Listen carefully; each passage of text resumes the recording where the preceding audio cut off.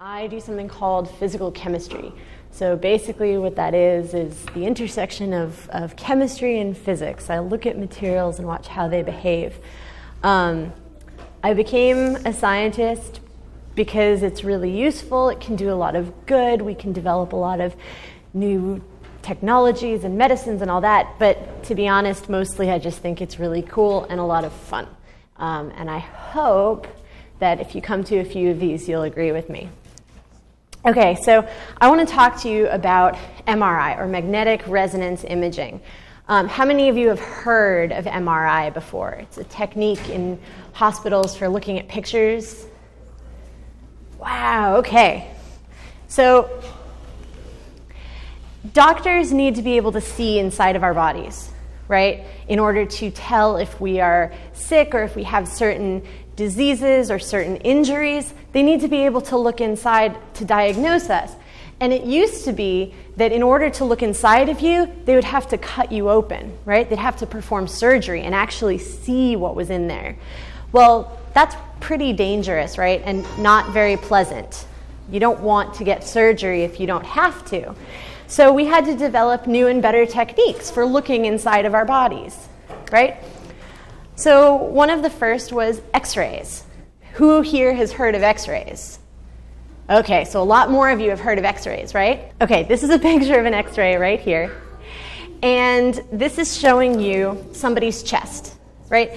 And you can see the bones of the chest, and you can see maybe the heart, and you can see some bones up here. But that's really it, right? There's not a lot of resolution. You can't see other organs. You can't see the lungs. And so X-ray is only sort of limited use. Another problem with X-ray, right, is that it can be dangerous. If you get too many X-rays, it can cause cancer and other problems. So we tend to use it very sparingly. Another technique we can use to look inside of us is called ultrasound. Ultrasound uses sound waves to image the inside of your body. And this is a picture of an ultrasound. Can you tell what this is? It's really hard to tell what that is, right? I don't know what that is by looking at it. It's really hard to tell because there's not a lot of contrast, right? There's not a lot of resolution. So even though this is perfectly safe, the resolution is very low, so you can't see very well what's in there, right? Not only can you not see very well, but you can also only see certain types of organs. So we need something better, and that's MRI. So this is an MRI of a person's brain. And you can see all these different layers, and it's so detailed, right? So this is a picture scanning through from the top to the bottom of somebody's actual brain. That's pretty cool. Okay, so in order to understand how MRI works, because it stands for magnetic resonance imaging, we need to understand how magnets work. Okay, so the first thing I want you to know about a magnet is that the North Pole, so magnets have a north and a south pole, right? Just like this. And the South Pole attracts the North Pole, and the North Pole attracts the South Pole, right? So opposites attract. So if I put another magnet in, it'll spin until it lines up so that the North Pole and the South Pole are aligned, right? So how many of you have used a compass before? You guys have? A few of you? Yeah, okay. So you know how a compass has a needle? And that needle always points north, right? That's because the Earth is like a giant magnet, and that needle points towards the north part of the magnetic field of the Earth. All right? By the way, magnetic field is a word that I'm going to use a bit in this lecture. Basically, you can think of the magnetic field as just meaning the interaction of a magnet with something else. So if a magnet pulls on something or pushes on something, that's because of its magnetic field. Okay, are we good with that? Okay, so if we have, say, two magnets, or one magnet and two compass needles are magnetic, they're like little magnets, right? And we put another magnet in the system, right? Those two magnets now are attracted to this South Pole and to that South Pole, right? So what's going to happen is that they are going to tilt. So now this one is closer to that south pole, so it's going to tilt more. And this one is closer to this one, so it's going to tilt a little bit less. Right? It's going to mostly align with this magnet. And that's going to be really important. Now, what happens if we take that second magnet away? If we take that second magnet away, the two compass needles are going to go back to where they were, but in doing so, they're going to oscillate a little bit. They're going to shake, right? So they'll go from like this to like this, and they'll shake a little while. And what's cool is that if a magnet shakes inside of another magnet's magnetic field, right, they can generate what's called electromagnetic radiation. Who's heard the word electromagnetic radiation before? A few of you. It's a big word, right? Do you know what it means? Anybody? No. It means light. Electromagnetic radiation means light. So this is the electromagnetic spectrum, okay? So what we call visible light is right here. So light is a wave, okay? And as a wave, it has a frequency. Frequency just means how fast it moves, right? How fast it goes up and down. So if it goes up and down really, really fast, that means it has a lot of energy, right? Think about if you're doing jump rope. If you want the jump rope to go around really quickly, you have to spin it with a lot of energy, right? If it goes up and down slower, then it has less energy, okay? Everything from X-rays and microwaves and light that you see and radio waves are all types of light, just with different energies. So radio waves and the light in this room are the exact same thing, okay? So that's important to know. You can generate these radio waves while the compass needle is oscillating. And we can then collect those radio waves and analyze them. And what's really cool is that you can actually then listen to them. So this is the signal. This is what it sounds like when a certain type of magnet is oscillating back and forth in a magnetic field. You hear that? Now that comes from a particular type of molecule, and I'll tell you what molecules are in a second. Basically a particular type of thing. A different type of thing will make this other noise. You hear that? That ringing? Yes. Yes? Okay, good. I'm glad you hear it. Okay, so we can use that signal as part of our MRI to generate our image. Now, if we just have one magnet go in and then go out, the signal is pretty weak. It's too weak for us to detect. So instead, we need to make it stronger somehow. And to do that, we can think of pushing a swing. If you have a friend on a swing, okay, and you give them one push, are they going to go very high? No. But what if you give them one push and then wait till they come back, and then another push, and then another push, and you keep doing that? Then will they go really high? Yes. Yeah. So yes. So we can do the exact same thing with this magnetic signal. Okay.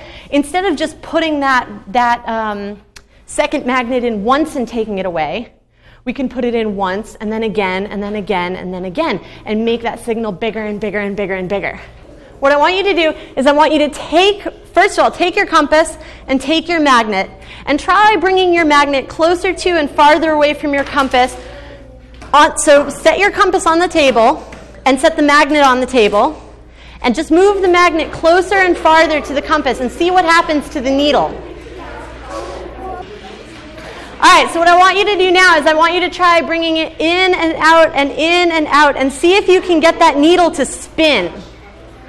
See if you can get that needle to spin.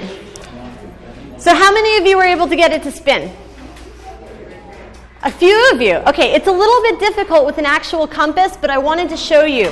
So here, this is a computer simulation of a compass and a magnet, all right? So with no magnetic field, with no magnet, the compass can orient however it wants. But then we can bring a magnet in, okay? And so now you see that the north aligns with the south and the south aligns with the north, right? Well, now we'll bring in our second magnet. And you can see that this is tilted now, right? The compass is tilted towards that second magnet. If we let it go, See, it tips back and forth a little bit, right? Well, now let's try making that magnet strong and changing the frequency that we move it in and out. You can see that that magnet needle is going to rock back and forth. If we get the right frequency, see how the oscillation, the rocking has become bigger? It's moving more. That's that increase in signal that I was talking about. Right? Okay, so let's look again at our slide. So again, so that's like pushing your friend on a swing, right? Well, what can we see using this technique? Well, we can see a cup here. Yes, we can see a cup. Now, what I'm about to tell you why this is the case, but for now, I'm going to ask all of you to believe me when I say that water has little tiny magnets in it. So first of all, have you guys all heard of a molecule? Yes. Excellent. Okay, so water is a molecule, right? And each water molecule has little tiny magnets in it. And we'll talk about why that is in a second. Okay? But so if we have this glass of water, right, we can put it in a magnetic field so that there's a strong magnet at the top and a weak magnet at the bottom. And now the frequency that those oscillations happen, the frequency of the sound of the radio waves that are produced, is going to depend on the strength of the magnetic field. So we're going to get a different frequency up here, or a different pitch or different tone than we will get down here. Okay? The amount of signal depends on how much of those magnets, how much water we have. So what we can do is we can make a graph like this, where we have signal up here and frequency down there. And you can see that where the magnet is strong, you have high frequency, okay? And you have a lot of signal because you have a lot of water up here. Where the magnet is weak, you have low frequency, and you only have a little bit of signal because you have less water in this part of the cup, okay? So this gives us sort of this one-dimensional image, but if we take this magnetic field and sweep it around the cup, then you can end up building up a three-dimensional picture. And that's how we get these images. So that's all well and good, but how does it tell us about us? Well, what are you made of? You are made of molecules, you're made of proteins, of DNA, of sugars, and of water. You're over 70% water, right? Water is this molecule. It looks like this. It has one atom of oxygen and two atoms of hydrogen. And like I said, it contains these little magnets because atoms can act like magnets, especially hydrogen atoms. Okay? So an atom looks like this. You have a small, tiny, positively charged thing called a nucleus, which is really small. And then you have something that's a little bit bigger around it, which is negatively charged. Okay?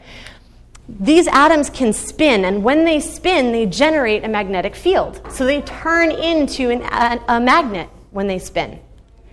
And we can use, if they spin in one direction, their magnetic field points up. And if they spin in the other direction, their magnetic field points down. And we can use that, and by putting them into an electric field, we can change the direction of their spins. So if with no field, they might be spinning so that their magnets point like this or like this. But if we put them in a magnetic field, their spins are going to align so that their magnets align with the new magnetic field, just like our compass needle. Okay? So what can we see inside of us? Well, each one of your organs, your heart, your bones, your liver, your muscles, has a different amount of water in it, right? And that different amount of water will give you a different amount of signal when you're looking at the MRI. So remember how we have a different amount of signal and different frequencies? Just like we did with the glass of water, we can take this magnetic field, sweep it around your body, and get a three-dimensional image of where in your body the water is. And where the water is more concentrated, where there's more water, you know that it's one type of organ. Where there's less water, you know it's another type of organ. And that's how you can see and distinguish something like your skeleton from your heart, or your lungs, or your liver, or your brain. So this is what an MRI machine looks like. So you lie down on a table, they put you inside, and the magnets are all in this big round container, right? And that's where the magnets sweep around you. So how many of you guys have heard what it sounds like to be in an MRI? Yeah, so it makes a big, loud noise, right? And there's lots of banging and whirring. The banging is when the magnets are moving around, right? And so that's how you know it is actually working. So this, again, is what it ends up looking like when all is said and done. And that's that. Do you guys have any questions?